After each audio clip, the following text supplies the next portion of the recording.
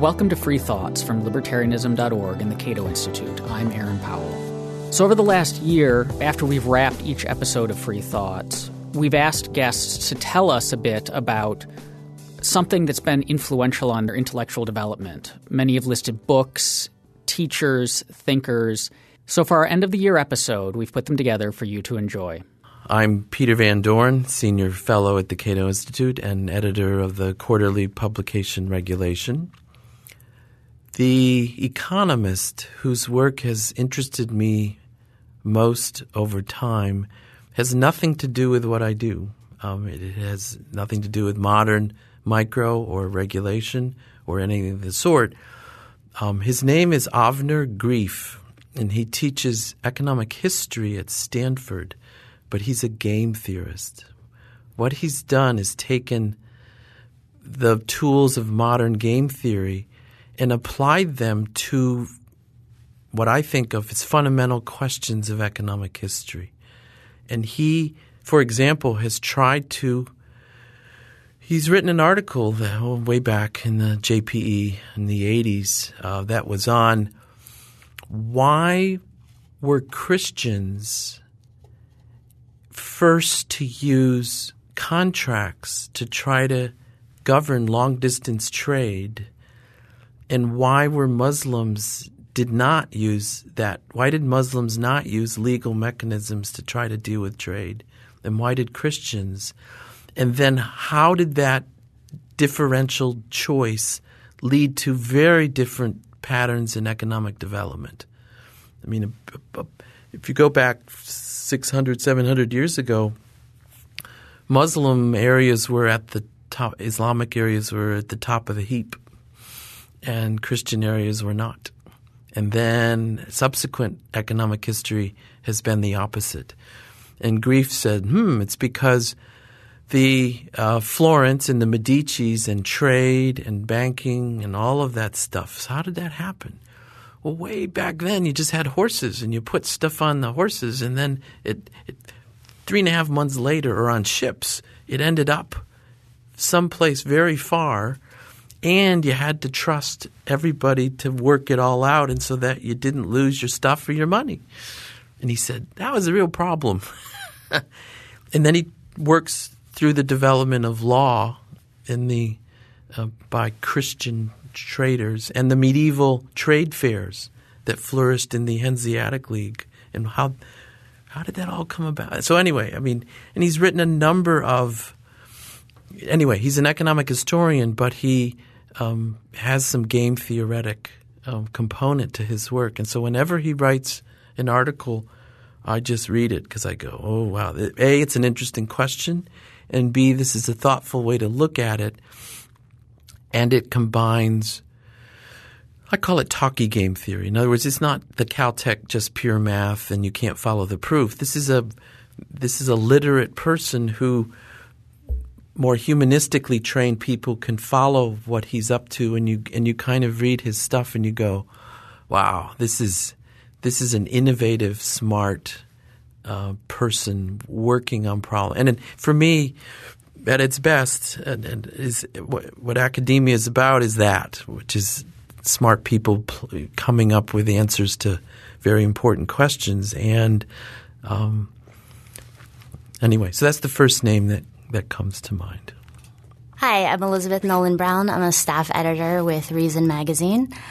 One of the biggest influences to my becoming a libertarian is not necessarily any particular thinker or author, but was coming to an Institute for Humane Studies seminar here in D.C.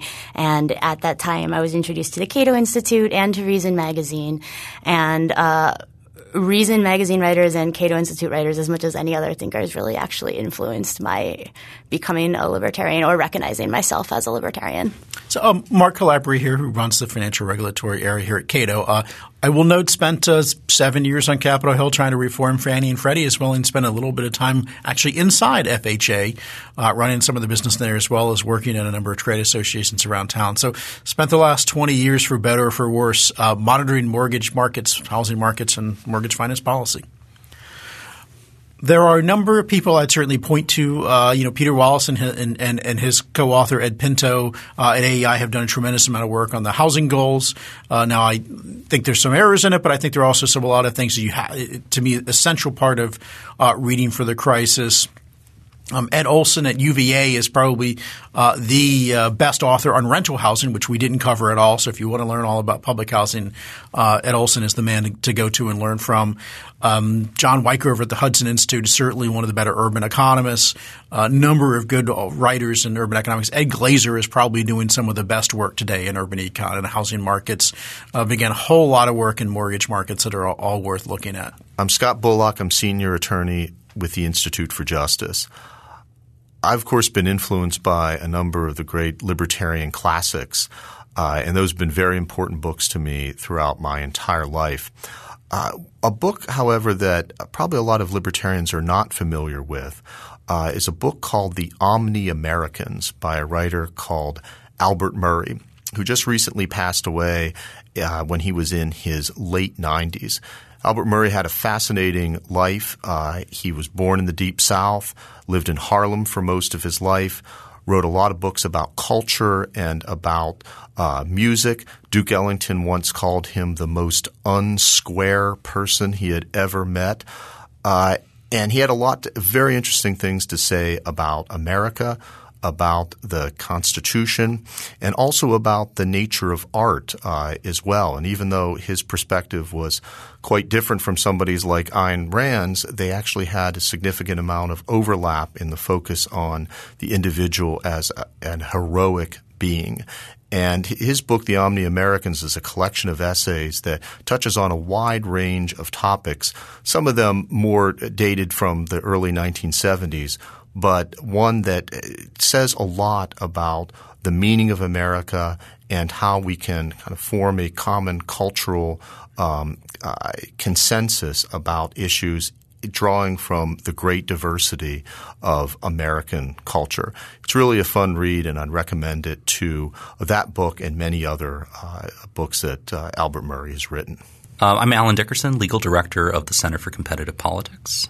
And one of my biggest influences was Aristotle's Politics, where Aristotle talks about the fact that a city is those who live there and not the sort of, stone structure, and that when men and women come together to form organizations, they're obviously doing it because they see some public good in doing so.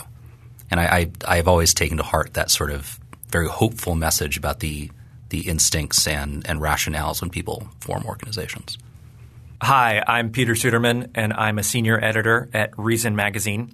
And one of the biggest influences on me as a writer and just sort of as in terms of thinking about the way the world works or could work is the science fiction writer Isaac Asimov. And I started reading Isaac Asimov books when I was 8 years old. I got The Caves of Steel for Christmas one year.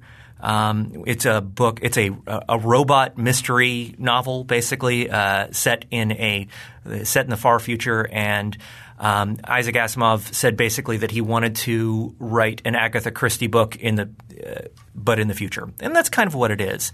But what was so great about Asimov was that he had an incredible clarity of thought. And was able to clarity of thought that he was able to express in his writing. And he was someone who really believed that we could think our way through our problems, that we could figure things out. He was a rationalist, a humanist. He was actually the president of the Humanist Society at one point. And he was someone who believed that humans are good enough, smart enough, great enough to figure stuff out on their own. Not perfect, but good enough and smart enough. And this sort of sensibility that we can actually – that things are knowable and that we can figure out the world was really important, especially when combined with the other part of him, which was that in addition to being a rationalist, he was a futuristic dreamer, and he could sort of dream about how the world would become a better place and a more interesting place. And he put did as a writer, what he was so great at was explaining how the world is. He wrote a lot of science books, but also how the world could be and what problems might arise and how we might fix them. And this is what he always did in his robot novels and his short stories was he would work from some scientific principle, and then he would notice that the principle or the system would have some loophole in it, some flaw, and then it was up to his usually scientist or detective heroes to figure out what that loophole was, how to work through that. And so Asimov, has been a really huge influence on me as a writer for his clarity, for the clarity of his writing, for the volume of his writing. He published something like 500 books in his lifetime, and also for his wonderful ability to just sort of dream of a world in which people have figured things out even more than we already have, and keep doing so and are likely to keep doing so. I'm Kevin Glass, Director of Policy and Outreach at the Franklin Center for Government and Public Integrity. And my thing of influence is Isaiah Berlin and basically anything by Isaiah Berlin. I first read Two Concepts of Liberty, which is his classic positive liberty versus negative liberty essay that a lot of people know and understand even if they haven't actually read the essay. But I got to know him more because I had a professor in college say, his libertarianism is derived from his pluralism rather than flowing in the opposite direction. And so I got to reading a little bit more about pluralism and specifically his version of it, and it's something that I think that description is accurate. That libertarianism is derived from a moral philosophy first, and it really kind of shaped me. And it's basically people have different values; they want to live their lives in different ways, and both your philosophy and your government should reflect that.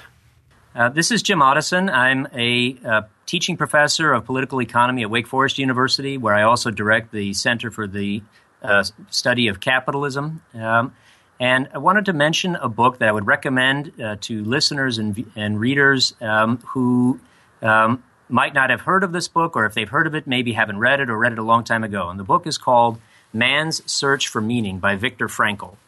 This is a book that had a profound influence on me. Viktor Frankl was a Nazi concentration camp survivor, and the book talks about not only his story, as his boyhood story, and then his travails in trying to survive in a concentration camp, and then ultimately finding his way out of it.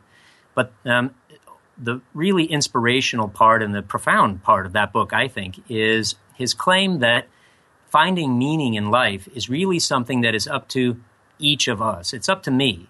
I don't get meaning from my life by looking to other people to give it to me. Instead, if I'm going to find meaning in my life, it has to be in something that pulls from my own identity as a person, who I am, the kinds of things I can do, and even in very difficult circumstances, including the extraordinarily difficult circumstances of something like as extreme as a concentration camp. It's possible, he argues anyway, for a person to find meaning and to generate a life that at the end of it can be seen as having been worth living. So I would recommend and commend that book as one that can help put into perspective the difficulties that each of us faces in our lives today. Hi, this is Tim Carney, political columnist at the Washington Examiner and a visiting fellow at AEI. When I was a 22-year-old reporter, my editor, Terry Jeffrey, called me into his office to give me an assignment, and he said, "There's a government agency I just found out about. It's called the Export-Import Bank. Find out what it does and why it exists." And I said, "Why? Did they do something bad?" And he said, "I'm sure they did. Anytime you have government power and the pursuit of profit intersecting like this, you're sure to find corruption. Do a little digging."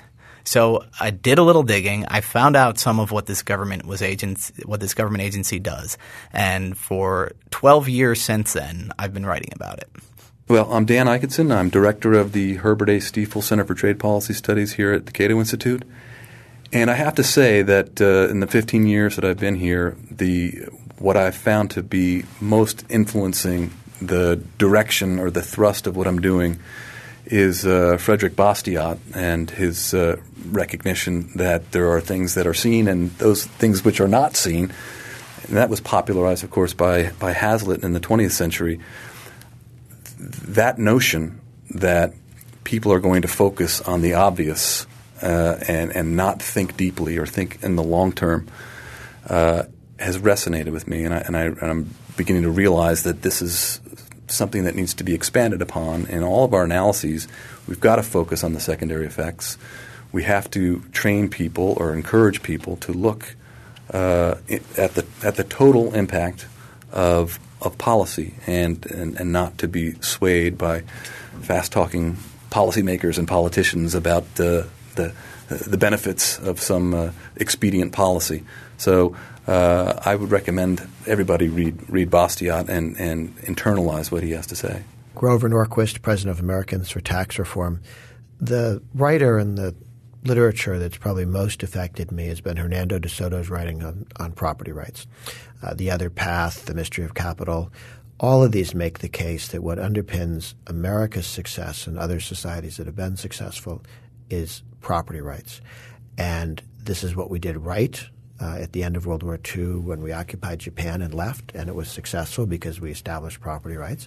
And exactly what didn't happen in Iraq and what didn't happen in Afghanistan and hasn't happened in many other countries, and where we have the Arab Spring of the 60-plus people who burned themselves, many to death, but who burned themselves, all had been expropriated. Not one of them did so complaining they didn't get to go to church often enough. They were all people that had land or their business expropriated, and that's what had driven them to extreme action. And that's what didn't get fixed after the Arab Spring. Said, hey, we had elections. That's not why they were burning themselves. They hadn't been having elections for years and years and years. The property rights were being violated. So the importance of property rights to developing a free and open society and how it structured America. And we were learning as we went. As we went west, we got better and better at property rights. Why do we have energy and the rest of the world doesn't? Because people, individuals, own the oil and natural gas and sand and rock and gold underneath their country. If the king owns it, if the state owns it, if the sovereign owns it, and anybody finds it, all it means is they dig a hole in your backyard and you get nothing out of it. So you don't tell anybody about it. You're certainly not excited about it, and you don't go looking for it.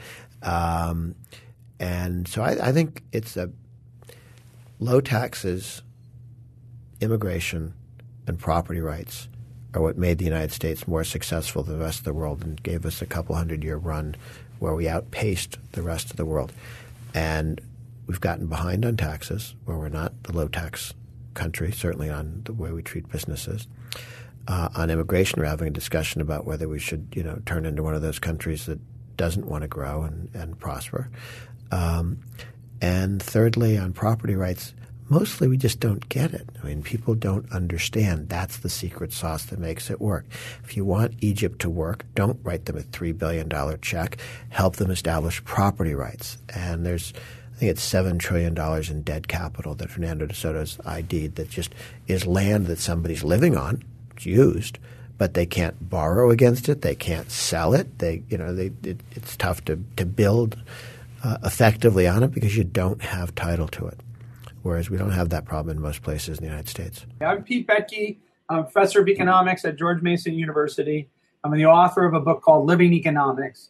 When I wrote Living Economics, the title of that book has three different meanings that I try to communicate to people. The first one is that living economics is that economics is a living body of scientific thought. The second one is that a living body of thought is deeply rooted in its classical traditions. And then the third one is that if you get the lessons of economics, you can't help but live economics by it being a 24/7 occupation rather than just something you do as a daily job. You can't stop thinking about the puzzles of the world, why some nations are rich, other nations are poor, why some nations that were poor became rich, why some nations that were rich, become poor.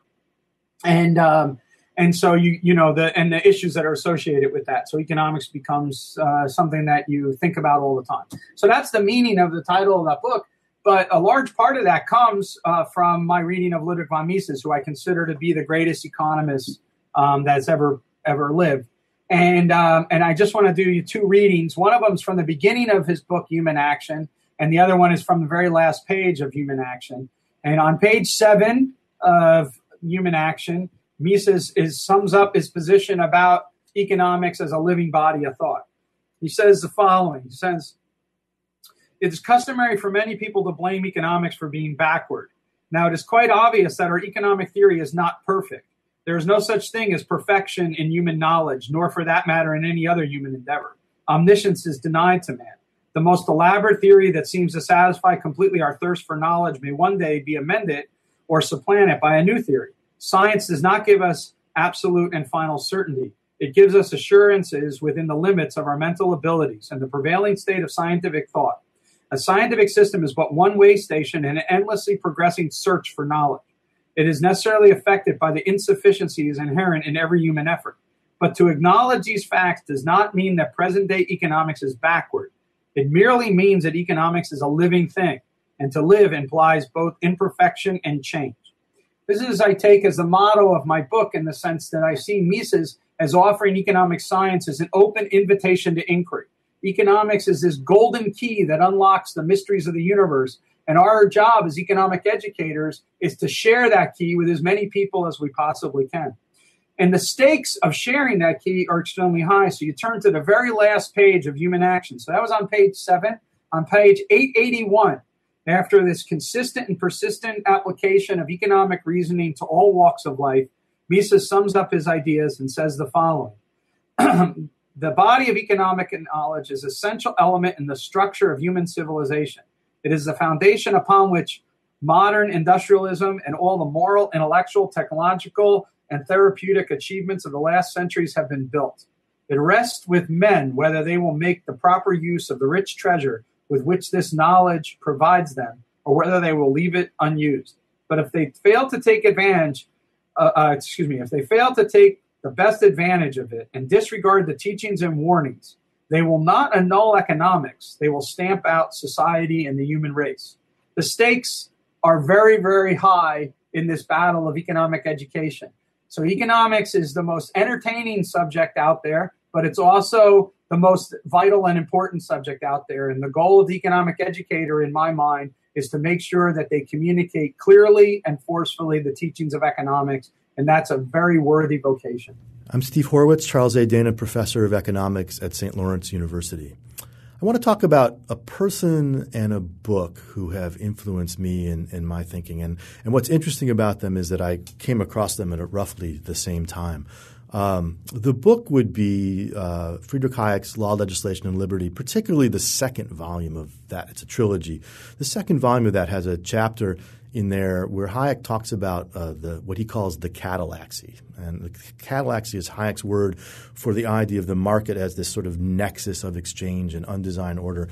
And that I can recall first reading that chapter and having one of those moments where you all of a sudden – all of the ways in which you've thought about how markets work and about how we talk about markets and about the idea of where how people get remunerated in markets and what the justice of that is and all these questions that we think are so important. All of a sudden, someone has just sort of peeled away the wrapper, and you see it in a very different way than before. And this notion that he really emphasizes in there that in the market economy, people are rewarded not for their merit, not for their skill in a pure sense of the word skill, but for their creation of value, and that we can't predict the pattern of incomes and we can't control the pattern of incomes because it is this ongoing evolutionary process that's based on people's attempting to guess what other people want. And the way it's the whole discussion in that chapter 10 of the trilogy about the way in which markets do this is just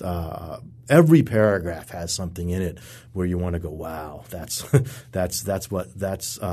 changes the way I think about something. And for me, reading that chapter, I have the original copy of the book with my notations in it when I was still making notes in pen, which I don't do anymore. But going back to, I probably read it in graduate school, and I'm like, there's all these little stars and stuff in there, right, where I don't have the words to put in the margin about kind of how it's making me think. So that book, but I read that book at the same time. As I said, I was in graduate school, and I had the opportunity in graduate school to work with professor at George Mason at the time, Don Lavoie. Don unfortunately passed away in 2001 at the age of 50, a year younger than I am now, which is somewhat distressing. But Don was an amazing person. He was a scholar. He wrote 2 books that every libertarian should read, especially his National Economic Planning, What Is Left, which you can find online, I believe, at Cato. Also his Rivalry and Central Planning book, which is sort of the more scholarly version. Both of those were arguments about the limits of economic planning and how markets work, and they're fantastic pieces, especially the National Economic Planning book was Don's attempt to reach out to the left and talk to them about why they shouldn't be planners by their own values. And Don was also a tremendous teacher and had enormous patience with graduate students. Don also was ahead of his time in the classroom. I believe Don Lavoie was the first human being I ever heard use the word hypertext, and this would have been in the late 80s, early 90s, before anyone was really talking about this. And Don could see right then this idea of being able to click through a document to other documents and to leave for students to collaborate on a document and leave comments. He was doing this stuff in the 90s on the most primitive of technology with Lotus Notes and things like that. So Don was a creative teacher who understood the application of his intellectual ideas about knowledge and collaboration and sharing and the importance of accessing other people's knowledge, and recognized how it worked in the classroom. And so much of my career as an economist and now as a public intellectual, I think has been about pushing forward the ideas and values that Don had. And I think it's a shame that Don didn't live to see where the libertarian intellectual movement, where things like Students for Liberty and all of these organizations have gone today, because he would have been just thrilled beyond belief, and he would have adored the directions that things have gone in, and the growth and in some ways intellectual successes we've had. And so, I hope that me and Don's other students are continuing that legacy into the 21st century. My name's Bruce Benson. I'm an economist, a professor at Florida State University. And my main focus in my research is on the interplay between law and the economy. And in this context, I have been very interested in looking at the development of law and legal institutions. One of the really significant influences in my thinking about this process is provided by Hayek's law, legislation, liberty. Especially that's a 3-volume set of books, all of them quite small. The first volume is just tremendous. It provides a picture of evolving law and the processes through which law can evolve, rather than the sort of static way we think of law today as just being there and all these institutions are there. We can think about law and how it came about, and its different sources, and the emphasis he puts on sort of discovered law as opposed to designed law is crucial, I think, for people to understand the legal process.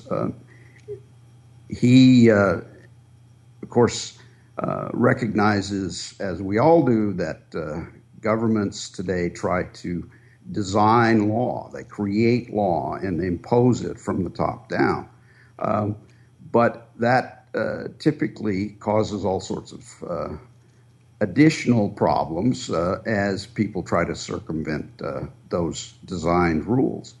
On the other hand, law that is discovered as individuals interact, or perhaps as judges are looking for ways to resolve disputes, is generally applies to those individuals involved, perhaps in the dispute, and it only spreads if it's good law and is accepted by others.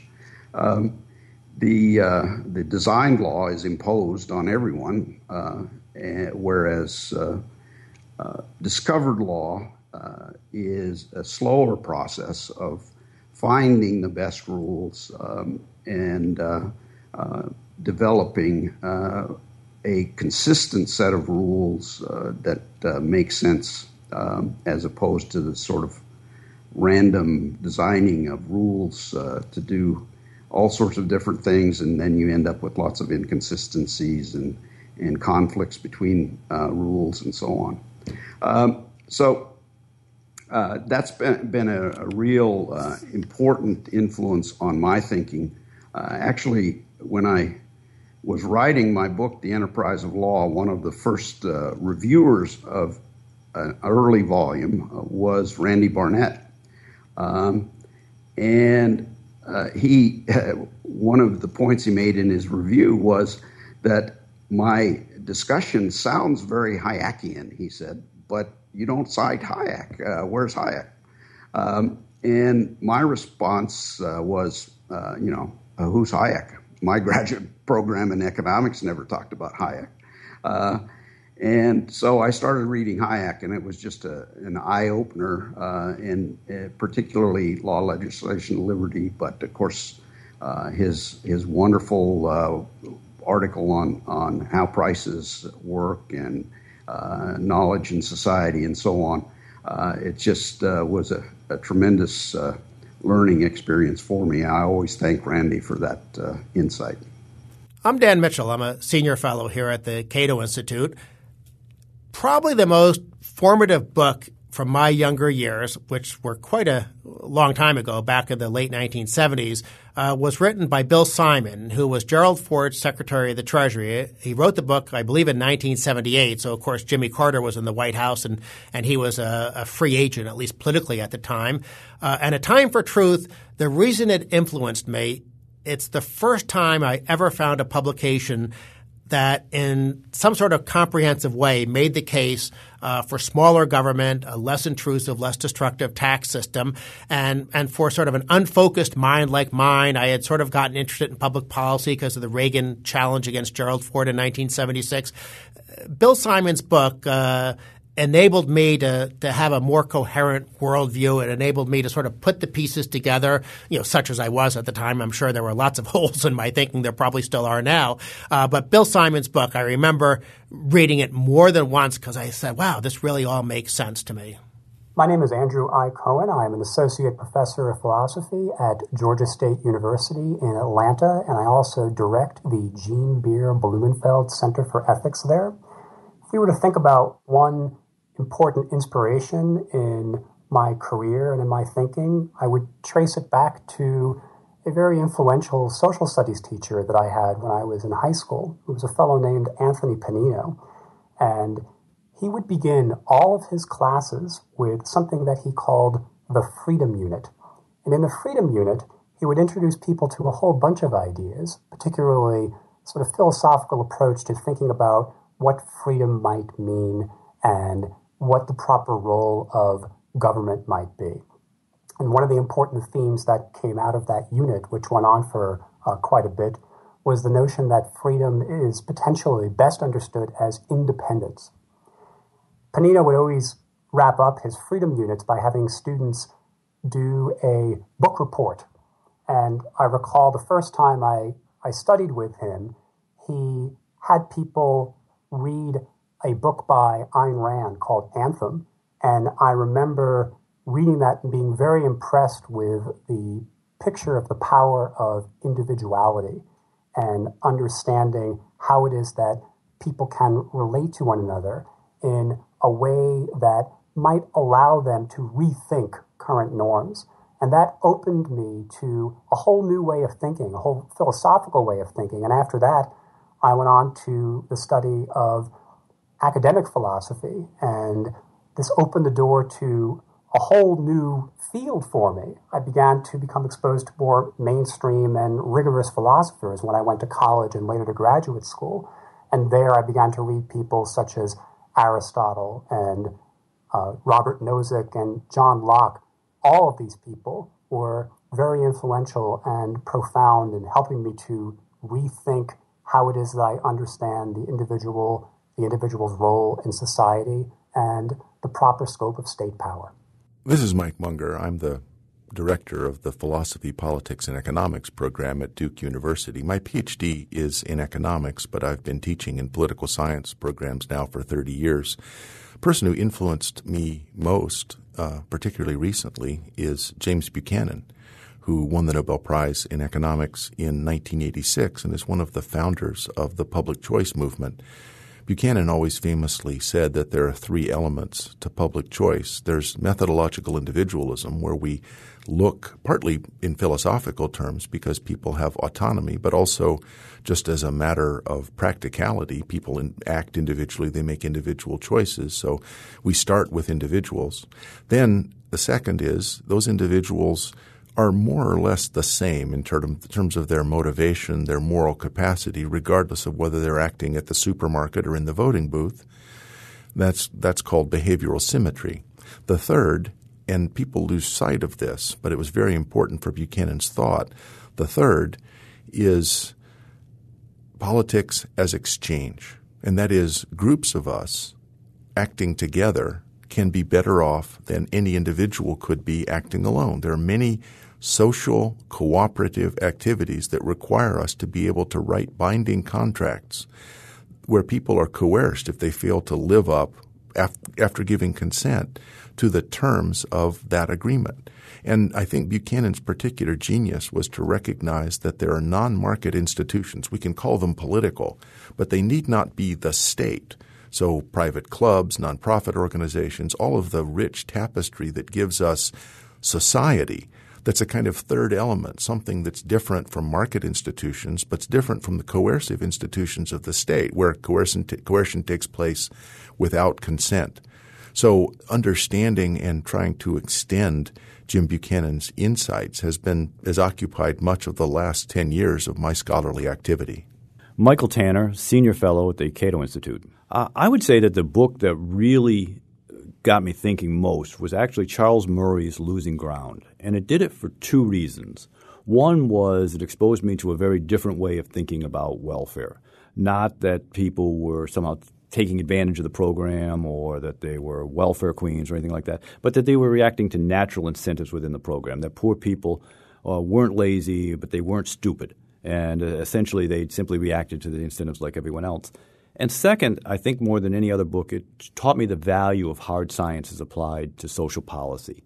That it said that it wasn't just about politics or emotion or things like that you actually could apply scientific methods to these things and deal with numbers and logic and come to a conclusion. And that made me that really helped get me into the whole public policy arena. My name is John Goodman. I'm president of the Goodman Institute for Public Policy Research, which is a think tank. I've been very involved in health policy for many, many years, and I'm often called the father of health savings accounts. Health economics is a particular interest to me. But the one book that most influenced how I think about public policy was Milton Friedman's Capitalism and Freedom. And it was in that book that I really began to appreciate the economic way of thinking. Because as Milton Friedman works his way through economic problems, public education, healthcare, he's always talking about these problems using the language of economics. He thinks like an economist. And he talks about occupational licensing, whether we need to regulate who can be a doctor and who shouldn't, and makes a very obvious point. Well, look, if we're worried that people will be practicing medicine who don't have the skills, a government doesn't need to go out there and regulate the market. Government just needs to certify people. So if a surgeon is a skilled surgeon, the government can say so. But then we're free to ignore the government's advice because the government isn't always right. That was a very insightful way to analyze the whole subject of occupational licensing. As Friedman pointed out, the licensing boards tend to be controlled by the professions being licensed, and so therefore they function like a cartel agent to increase the incomes of the people they're supposed to be regulating at the public expense. So Friedman, who I knew personally, by the way, influenced me a great deal. He taught me how to think like an economist.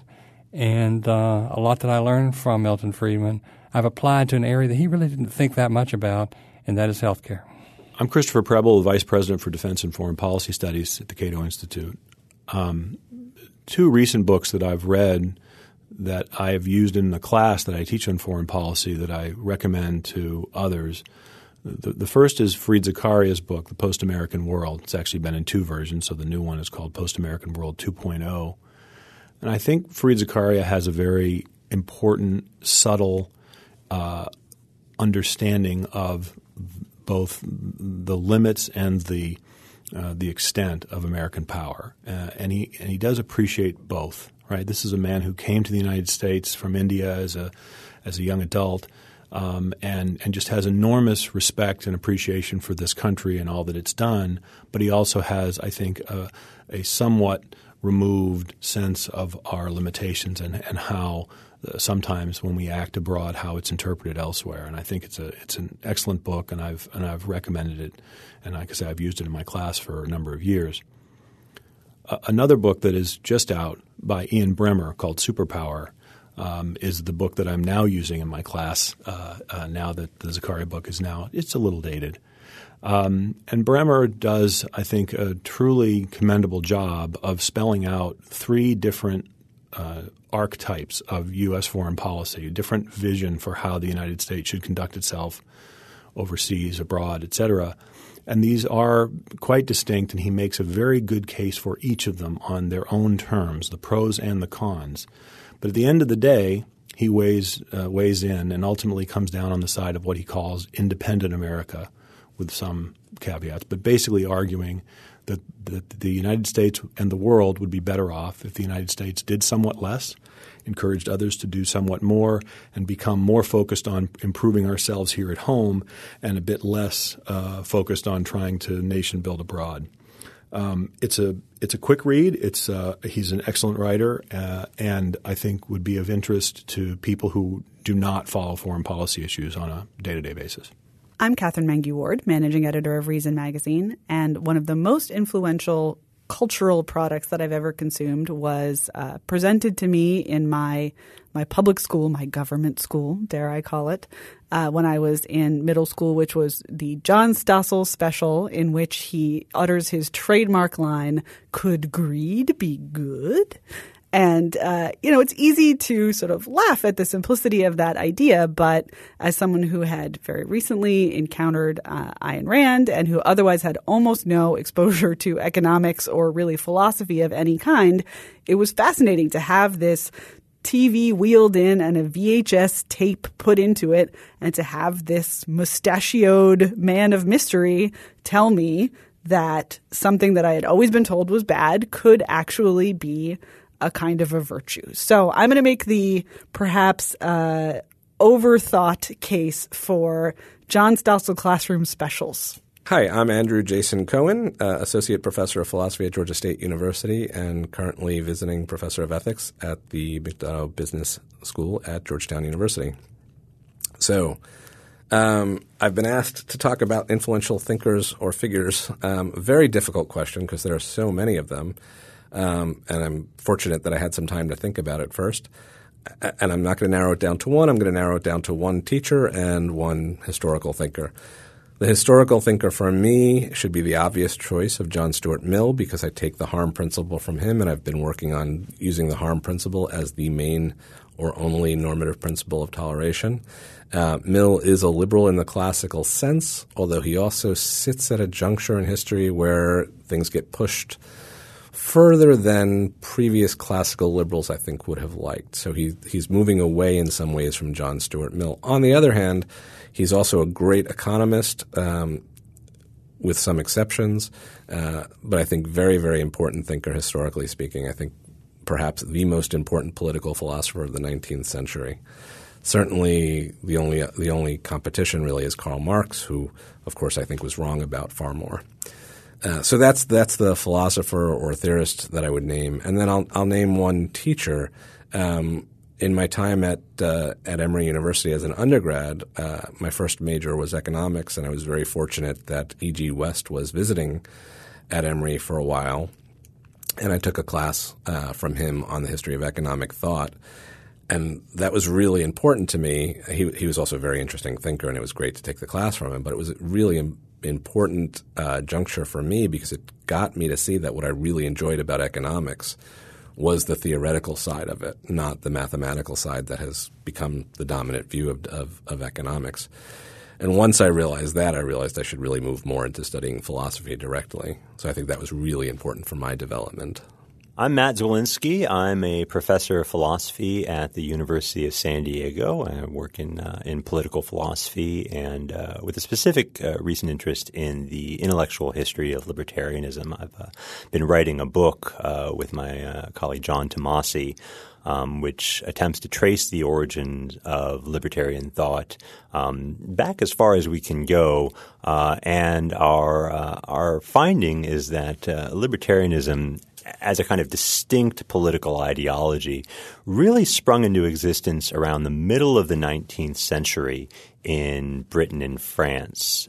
So it's a much older doctrine than many people think. A lot of people associate libertarianism with Ayn Rand and Robert Nozick and Murray Rothbard, these kind of mid-20th century American thinkers. And those are all really important figures, and they've all had a profound influence on me. But reading some of these 19th century libertarians has really opened my eyes to just how certain common themes keep cropping up again and again in the libertarian intellectual tradition, and just how beautifully and forcefully they were sometimes expressed at a relatively early stage. One of the things that I'm most happy to have read in the course of researching this book is Herbert Spencer's 1851 book, Social Statics, which in many ways is probably the first systematic libertarian treatise, by which I mean it's a book that sets forward a kind of master libertarian principle, one basic moral principle that we can then apply to all the different problems of government and society, and then kind of works through those problems and shows how that principle applies, what insights it gives us, and what direction it points us to in terms of future reform. So Herbert Spencer's basic principle was the law of equal freedom, which says that basically everybody ought to have as much freedom as is compatible with a similar freedom for others. It's a fairly straightforward principle, at least on first glance. And then he goes through a whole range of issues and talks about what that entails. And you get some really surprising conclusions, really radical and surprisingly progressive conclusions from that principle. So, for instance, there's a chapter in the book on the rights of children, where Spencer makes the case that essentially children should have all the same rights as adults, that we don't have any good grounds for withholding the rights of freedom of movement, rights of freedom of contract, even political rights from children that we would extend to adults. The same is true of women. There's a chapter in the book on the rights of women where Spencer decries the kind of patriarchal nature of English society and really the world at the time, and not just in a political sense either, right? It's not just that he thinks that it's wrong for governments to deny women the kind of political rights that they afford to men, the right to own property, the right to vote, but even in a kind of broader social sense, right? Spencer makes the case in that chapter that within the family, relationships ought to be governed by a kind of spirit of equality, and that it's wrong for husbands to kind of dominate over their wives and to rule over them as a tyrannical lord might rule over his subjects. So it's interesting to see libertarianism for Spencer sort of coming out of just the narrowly political realm and into the broader social realm as well. There's a really interesting chapter in there on property rights. There's some great stuff on imperialism. Again, Spencer has a kind of beautifully, I think, progressive view on imperialism, where he says, look, just because somebody lives in a different country from you doesn't mean they have any less rights than you. And if it's wrong for you to go violently plunder your neighbor, it's wrong for you to go violently plunder somebody else living abroad, even if you make the claim that it's for their own good. So I think it's just there's a lot of really neat examples in the book to dig into, a lot of different controversies to dig into. There's some really kind of heavy-hitting philosophy at the beginning where he tries to come up with an argument for the principle of equal freedom. Several different arguments, actually. One kind of utilitarian argument, another based in moral sentiments. So you get both the sort of theoretical political philosophy and the applied political philosophy. There's a lot of arguments, some of which are, I guess, transparently bad, but even the bad arguments are ones that I came away from glad having read and learned something from. So it's an underappreciated book. Spencer used to be a kind of giant intellectually, this massive public intellectual that anybody who had any pretense of being an intelligent person would be familiar with. And then at the beginning part of the 20th century, he just sort of dropped off the face of the earth. G.E. Moore accused him of committing the naturalistic fallacy in his ethics, and that kind of doomed him with academic philosophers. And Richard Hofstadter accused him of being a social Darwinist. And between those two accusations, basically everybody stopped reading Spencer. Turns out neither of those accusations was very well grounded. So Spencer's starting to enjoy something of a renaissance among academics now, and I hope that continues. He's really worth reading and a lot of fun to read. This is George H. Smith, the co-editor with Marilyn Moore of Individualism, a Reader, an anthology of individualist writings that was recently published by Libertarianism.org. Previous to that, I wrote a book published by Cambridge University Press titled The System of Liberty, Themes in the History of Classical Liberalism. I've been active in the libertarian movement since about 1968 or 69 when I was in college. And I wanted to say something about the influence of Ayn Rand on my intellectual development. Now, I realize that she's a very famous writer. I don't need to really go into her ideas. But one thing that's disturbed me a bit in recent years is the sort of disdain toward Rand that is sometimes shown by especially academics, whether in philosophy, especially in philosophy. And it's true that Rand wasn't an academic philosopher. She didn't write, with one exception, her Introduction to Objective Epistemology, didn't write anything really technical in philosophy. She was an essayist. But there's a grand tradition of philosophical essayists in the history of Western thought, Montaigne being one, and many others. And she was a great writer. The way it influenced me was Rand, when I first read her, probably in my third year in high school.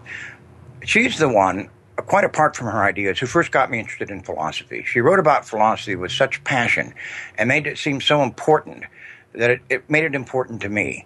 Before that, I was vaguely interested in ideas, but not generally, just in certain areas. And she convinced me that philosophy really was very important. It set sort of the fundamental themes throughout the history of Western civilization. And to understand philosophy, even highly abstract philosophy, in many ways is the key to understanding the development of Western civilization. That's number one. The second thing that interested me and that caught my eye was her intense passion for individual freedom. She really believed it. And some people will say, well, she went over the top in her things about altruism and such. Well, be that as it may, and that's part of her charm. If she was eccentric at times, she was an original eccentric. She forged her own path. And the more I learned about Rand, the more I had to admire her. Here was a woman who came over from Russia at an early age, spoke very little English, taught herself English, worked in various jobs, started writing.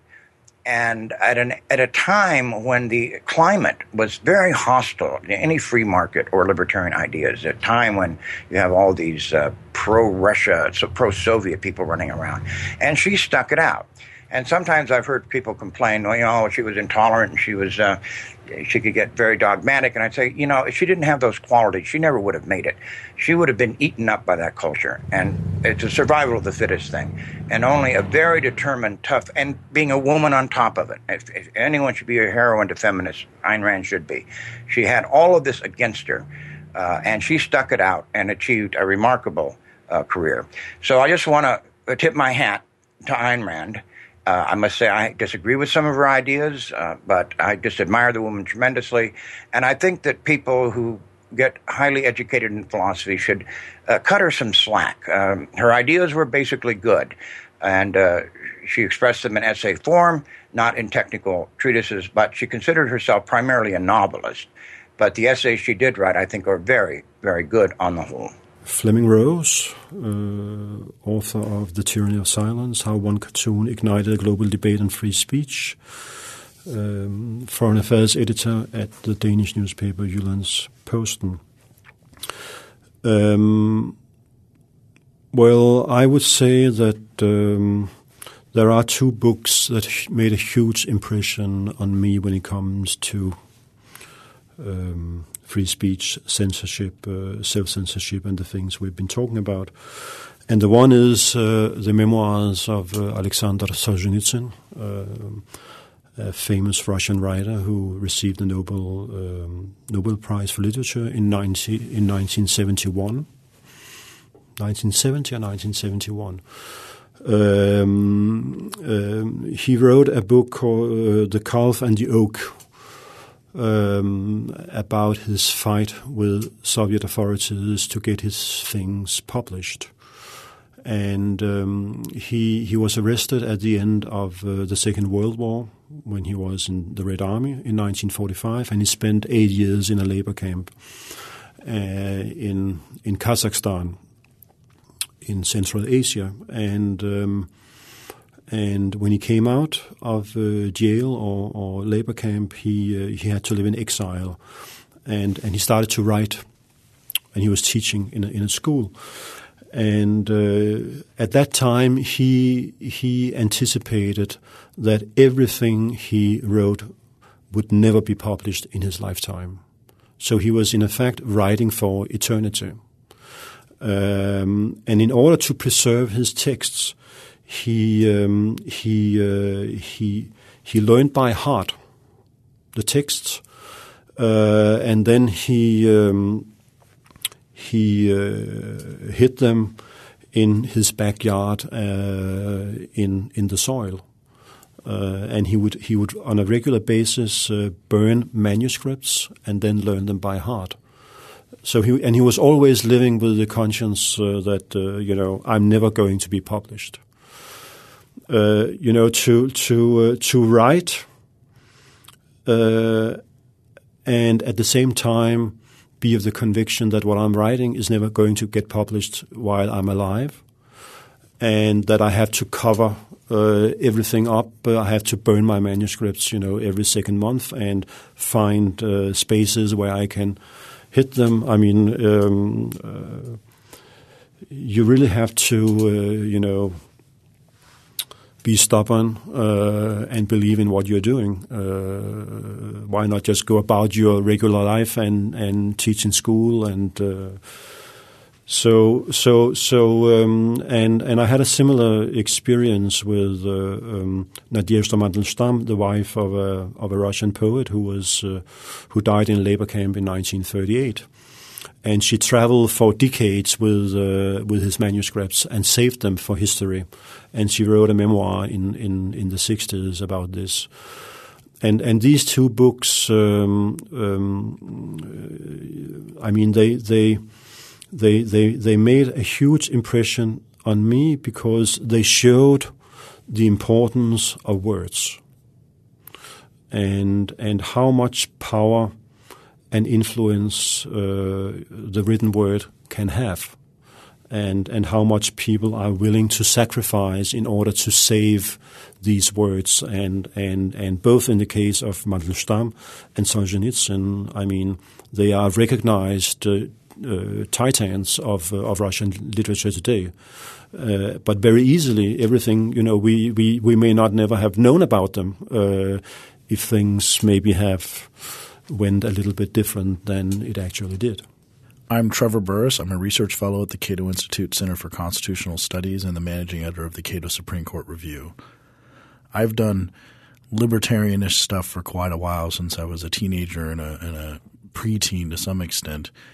And for me, the books that really influenced my early thinking and then set me on a path were a bunch of Thomas Sowell books, including A Conflict of Visions, The Vision of the Anointed, and his Basic Economics textbook, which is now in its 5th edition and is about 4 times bigger than it was originally.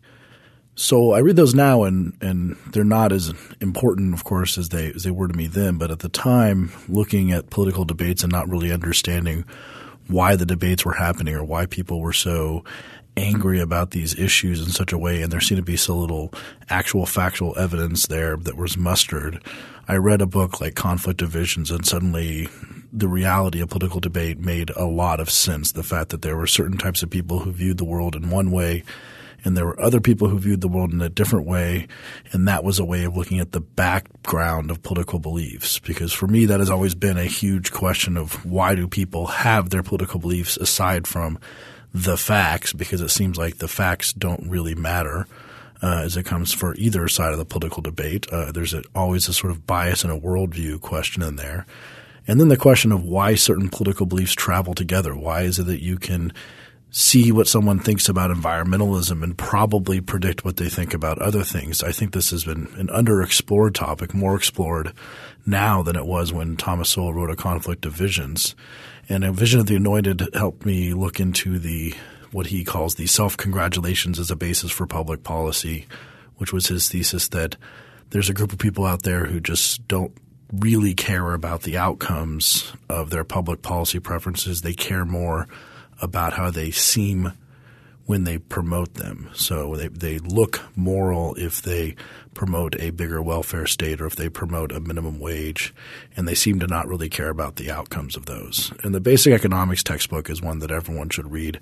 It has the most boring cover and title ever, but if you're unfamiliar with economics, it is just about the most exciting book if you're of the temperament who you like to puncture people's prevailing wisdoms and learn about the basic concept of economics as applied to public policy and get a good toolkit for thinking about public policy in the real world and how it works.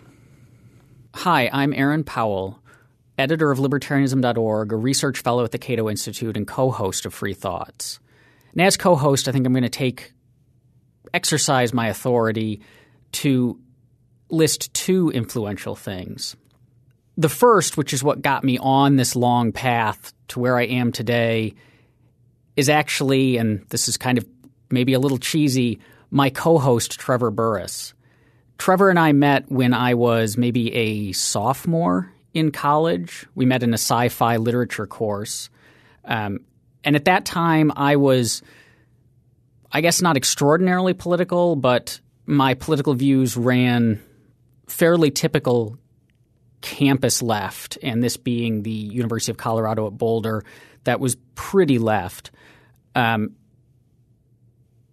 Trevor and I became friends. He argued with me a lot, offered a lot of book recommendations, and over time brought me around to libertarianism.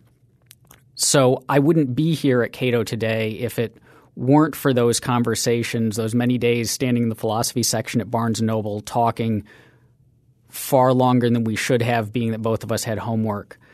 So my first influential thing has to be Trevor. The second one, though, the one that is probably the most influential on my thinking today and the way that I approach politics, the way that I approach moral issues, is a book by the philosopher Rosalind Hursthouse called On Virtue Ethics. I stumbled across this book maybe 5 years ago, and virtue ethics, it opened virtue ethics up to me. This is a moral theory fairly distinct from the two that are more familiar to most of us, the notion of consequentialism that says it's always right. The right thing to do is always that which produces the best consequences, and then the alternative theory of deontology, which says morality is a system of rules and your duty is to follow those rules. Whatever is morally right is that which aligns with the system of rules.